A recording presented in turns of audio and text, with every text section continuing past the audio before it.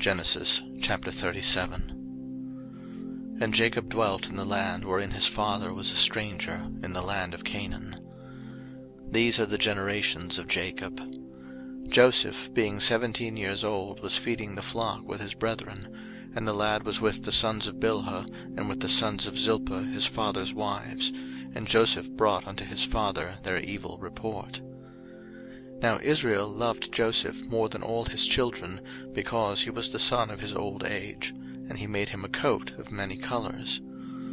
And when his brethren saw that their father loved him more than all his brethren, they hated him, and could not speak peaceably unto him. And Joseph dreamed a dream, and he told it his brethren, and they hated him yet the more. And he said unto them, Hear, I pray you, this dream which I have dreamed. For behold, we were binding sheaves in the field, and lo, my sheaf arose, and also stood upright. And behold, your sheaves stood round about, and made obeisance to my sheaf. And his brethren said to him, Shalt thou indeed reign over us? Or shalt thou indeed have dominion over us?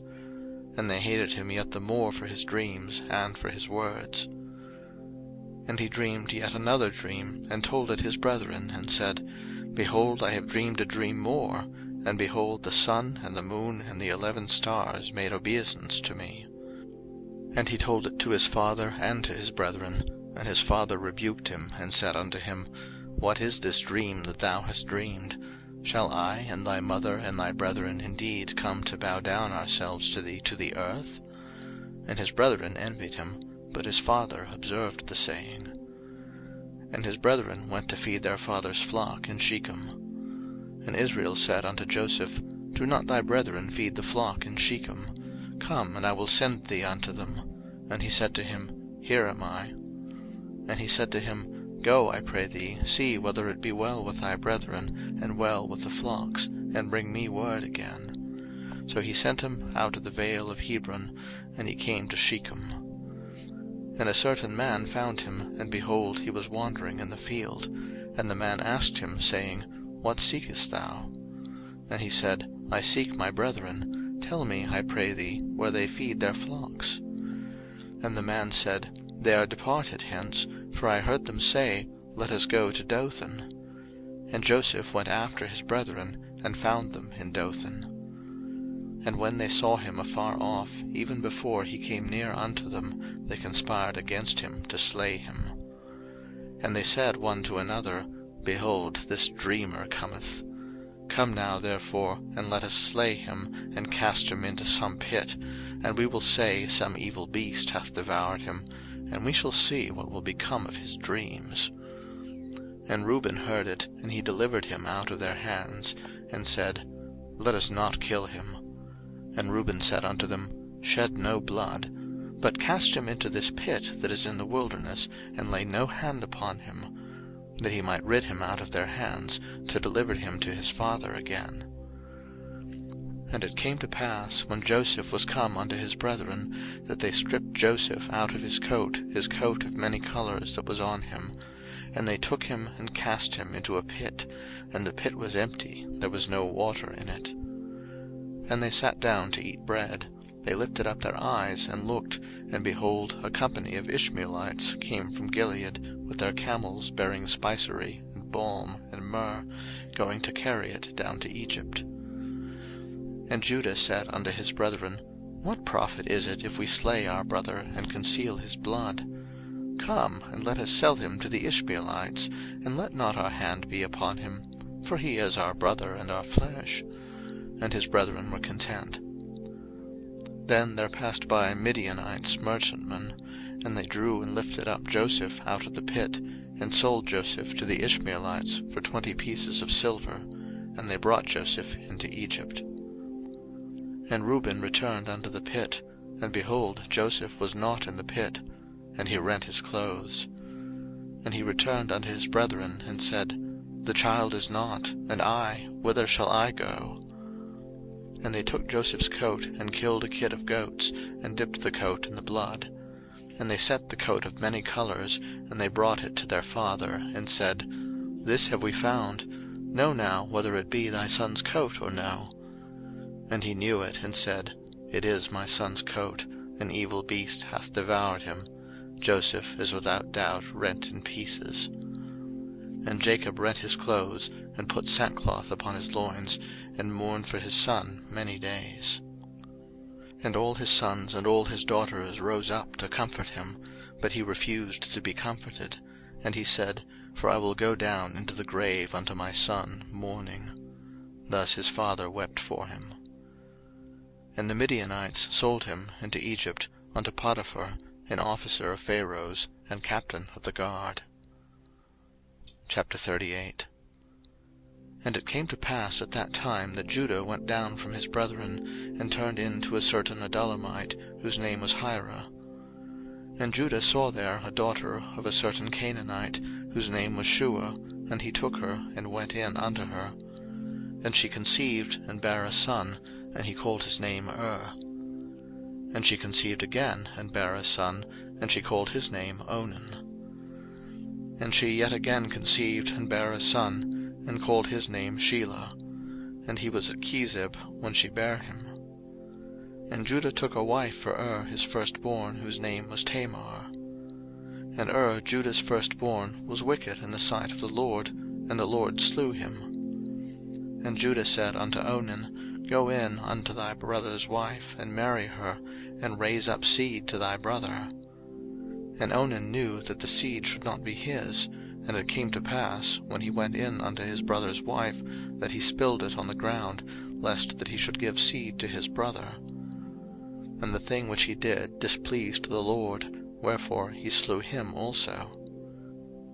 Then said Judah to Tamar his daughter-in-law, Remain a widow at thy father's house, till Shelah my son be grown. For he said, Lest peradventure he die also, as his brethren did.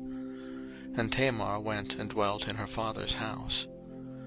And in process of time the daughter of Shua, Judah's wife, died. And Judah was comforted, and went up unto his sheepshearers to Timnath, he and his friend Hira the Adulamite. And it was told Tamar, saying, Behold, thy father-in-law goeth up to Timnath to shear his sheep. And she put her widow's garments off from her, and covered her with a veil, and wrapped herself, and sat in an open place, which is by the way to Timnath, for she saw that Shelah was grown, and she was not given unto him to wife. When Judah saw her, he thought her to be an harlot, because she had covered her face. And he turned unto her by the way, and said, Go to, I pray thee, let me come in unto thee. For he knew not that she was his daughter-in-law. And she said, What wilt thou give me, that thou mayest come in unto me? And he said, I will send thee a kid from the flock. And she said, Wilt thou give me a pledge, till thou send it? And he said, What pledge shall I give thee? And she said, Thy signet, and thy bracelets, and thy staff that is in thine hand. And he gave it her, and came in unto her, and she conceived by him. And she arose, and went away, and laid by her veil from her, and put on the garments of her widowhood. And Judah sent the kid by the hand of his friend the Adulamite, to receive his pledge from the woman's hand, but he found her not. Then he asked the men of that place, saying, Where is the harlot that was openly by the wayside? And they said, There was no harlot in this place. And he returned to Judah, and said, I cannot find her. And also the men of the place said that there was no harlot in this place. And Judah said, Let her take it to her, lest we be shamed. Behold, I sent this kid, and thou hast not found her. And it came to pass about 3 months after, that it was told Judah, saying, Tamar thy daughter-in-law hath played the harlot, and also, behold, she is with child by whoredom. And Judah said, Bring her forth, and let her be burnt. When she was brought forth, she sent to her father-in-law, saying, By the man whose these are am I with child. And she said, Discern, I pray thee, whose are these, the signet, and bracelets, and staff? And Judah acknowledged them, and said, She hath been more righteous than I, because that I gave her not to Shelah my son. And he knew her again no more. And it came to pass in the time of her travail, that, behold, twins were in her womb. And it came to pass, when she travailed, that the one put out his hand, And the midwife took and bound upon his hand a scarlet thread, saying, This came out first. And it came to pass, as he drew back his hand, that, behold, his brother came out. And she said, How hast thou broken forth? This breach be upon thee. Therefore his name was called Phares. And afterward came out his brother that had the scarlet thread upon his hand, and his name was called Zerah. Chapter 39. And Joseph was brought down to Egypt, and Potiphar, an officer of Pharaoh, captain of the guard, an Egyptian, bought him of the hands of the Ishmaelites, which had brought him down thither. And the Lord was with Joseph, and he was a prosperous man, and he was in the house of his master the Egyptian. And his master saw that the Lord was with him, and that the Lord made all that he did to prosper in his hand. And Joseph found grace in his sight, and he served him, and he made him overseer over his house, and all that he had he put into his hand. And it came to pass from the time that he had made him overseer in his house, and over all that he had, that the Lord blessed the Egyptian's house for Joseph's sake, and the blessing of the Lord was upon all that he had in the house and in the field. And he left all that he had in Joseph's hand, and he knew not aught he had, save the bread which he did eat. And Joseph was a goodly person, and well favoured. And it came to pass after these things, that his master's wife cast her eyes upon Joseph, and she said, Lie with me. But he refused, and said unto his master's wife, Behold, my master wotteth not what is with me in the house, and he hath committed all that he hath to my hand. There is none greater in this house than I, neither hath he kept back anything from me but thee, because thou art his wife. How then can I do this great wickedness, and sin against God? And it came to pass, as she spake to Joseph day by day, that he hearkened not unto her to lie by her, or to be with her. And it came to pass about this time that Joseph went into the house to do his business, and there was none of the men of the house there within. And she caught him by his garment, saying, Lie with me. And he left his garment in her hand, and fled, and got him out.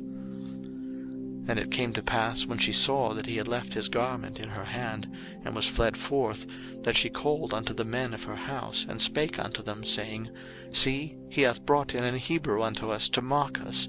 He came in unto me to lie with me, and I cried with a loud voice.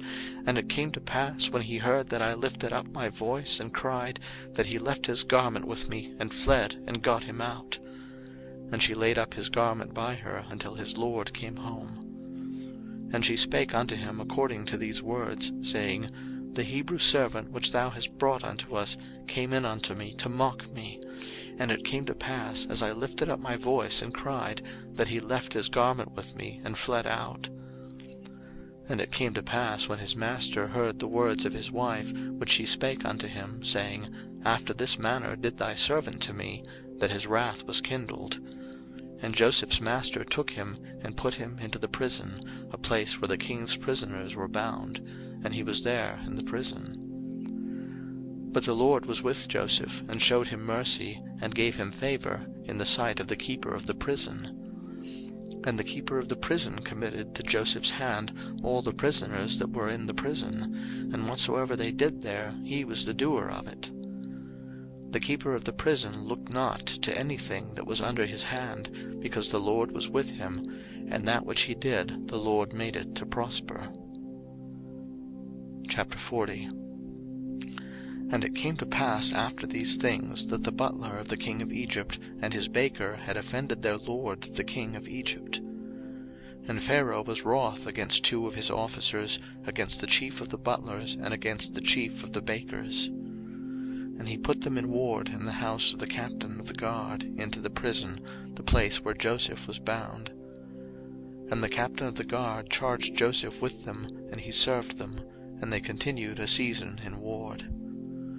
And they dreamed a dream, both of them, each man his dream in one night, each man according to the interpretation of his dream, the butler and the baker of the king of Egypt, which were bound in the prison.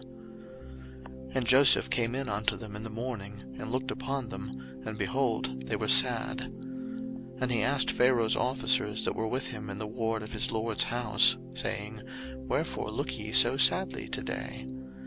And they said unto him, We have dreamed a dream, and there is no interpreter of it. And Joseph said unto them, Do not interpretations belong to God? Tell me them, I pray you. And the chief butler told his dream to Joseph, and said to him, In my dream, behold, a vine was before me, and in the vine were 3 branches, and it was as though it budded, and her blossoms shot forth, and the clusters thereof brought forth ripe grapes. And Pharaoh's cup was in my hand, and I took the grapes, and pressed them into Pharaoh's cup, and I gave the cup into Pharaoh's hand. And Joseph said unto him, This is the interpretation of it. The 3 branches are 3 days. Yet within 3 days shall Pharaoh lift up thine head, and restore thee unto thy place, and thou shalt deliver Pharaoh's cup into his hand after the former manner when thou wast his butler. But think on me when it shall be well with thee, and show kindness, I pray thee, unto me, and make mention of me unto Pharaoh, and bring me out of this house. For indeed I was stolen away out of the land of the Hebrews, and here also have I done nothing, that they should put me into the dungeon. When the chief baker saw that the interpretation was good, he said unto Joseph, I also was in my dream, and behold, I had 3 white baskets on my head, and in the uppermost basket there was of all manner of baked meats for Pharaoh, and the birds did eat them out of the basket upon my head. And Joseph answered and said, This is the interpretation thereof. The 3 baskets are 3 days. Yet within 3 days shall Pharaoh lift up thy head from off thee, and shall hang thee on a tree, and the birds shall eat thy flesh from off thee. And it came to pass the 3rd day, which was Pharaoh's birthday, that he made a feast unto all his servants, and he lifted up the head of the chief butler and of the chief baker among his servants. And he restored the chief butler unto his butlership again, and he gave the cup into Pharaoh's hand. But he hanged the chief baker, as Joseph had interpreted to them. Yet did not the chief butler remember Joseph, but forgat him. Chapter 41. And it came to pass at the end of 2 full years, that Pharaoh dreamed, and behold, he stood by the river.